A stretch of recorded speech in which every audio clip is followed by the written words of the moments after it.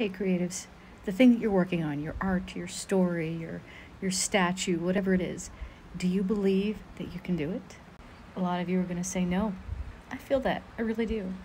I want to encourage you, though, to start working yourself toward thinking that you can. And here's why. If you don't believe that you can do this creative thing, you are not going to put yourself fully into it. You're not going to make yourself vulnerable to it. And you are going to hold back resources within yourself because deep down you fear it might be a wasted effort. So this means it's time to start retraining your brain. When your inner whatever comes up with those doubts, turn them around. I can't do this. I can do this. I just can't necessarily do it right now. I'm not good enough to do this.